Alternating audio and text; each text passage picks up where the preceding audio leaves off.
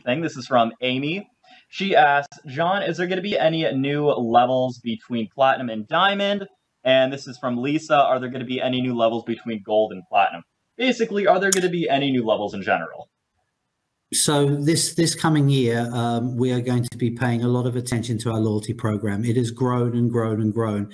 When I tell you that we have close to 200,000 platinum guests, it shows just the investment that our guests put into the loyalty they have with this cruise line. I think I'm safe to say that more than any other cruise line, we have a group of people, a huge group of people who absolutely love the crew, love the experience, and love Carnival Cruise Line.